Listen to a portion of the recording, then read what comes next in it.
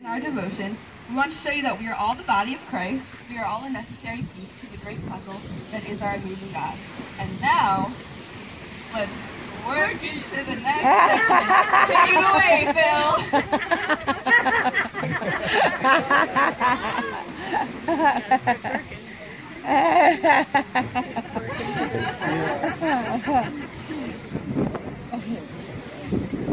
We are the eyes.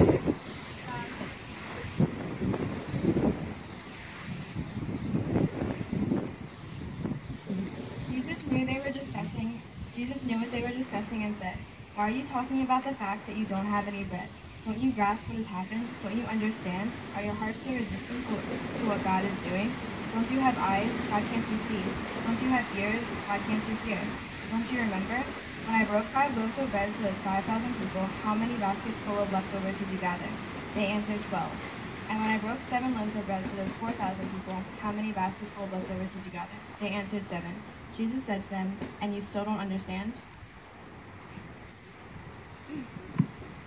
The Lord shows his love in the craziest of ways, and if you don't have obstacles in your life, you can't tell the good from the bad. In my life, I've had misfortunes happen, like we all have, and I don't spend my life being sad about them and remorsing over them. Some background information is when I was 5 years old, my mom died from breast cancer, and at the time, it really wasn't, it didn't affect me because I was so little, I didn't understand the concept. And my dad also had a really bad drug addiction, and he still does, but also at the time, I didn't understand, and it didn't affect me.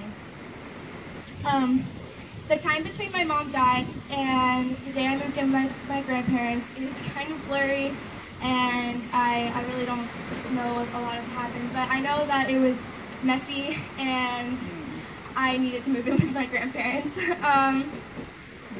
But with that information, we can get into my story. God saw what my brother and my sister and I were going through, and he told my grandparents, he said, "You guys cannot retire yet, and you guys can't move to Florida. You need to stay in Catonsville because I have shown you my love and compassion, and now you are going to do the same for these kids." And we moved in on St. Patrick's Day.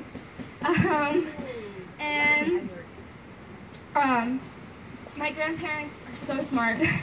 The first thing, like what they put me and my brother and my sister in, they put us in therapy and church, and I did that because it's helped me a lot. And so for a while, everything was perfect. I thought, wow, my grandparents are really great. I love them so much. But the concept of my mom dying affected me when I got a little bit older, and I missed her so much that I was blind to see the perfect mother that God has given me in replace of her.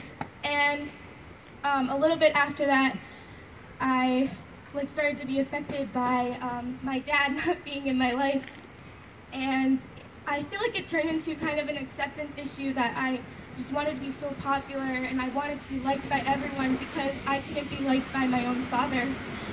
But I was so blind that I didn't see the perfect father I had right in front of me, who loves me no matter what. And but with these mentalities, I failed to see the good things in my life because I was so blinded by the bad things.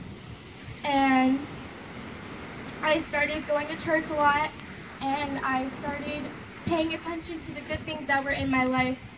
And I realized that I had so much to be grateful for that it overpowered the bad things that have happened to me. Hold on.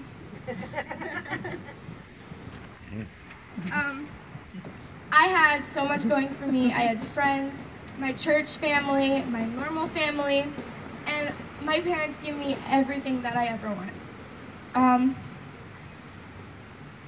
Going to church and praying to God and believing in God, none of that matters if you don't pay attention to what God has to tell you and what God has in store for you.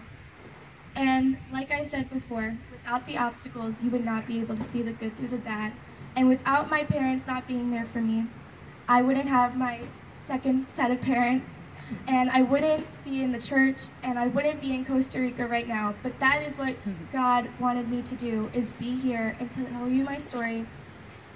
So God shows his love in the craziest ways. Wow.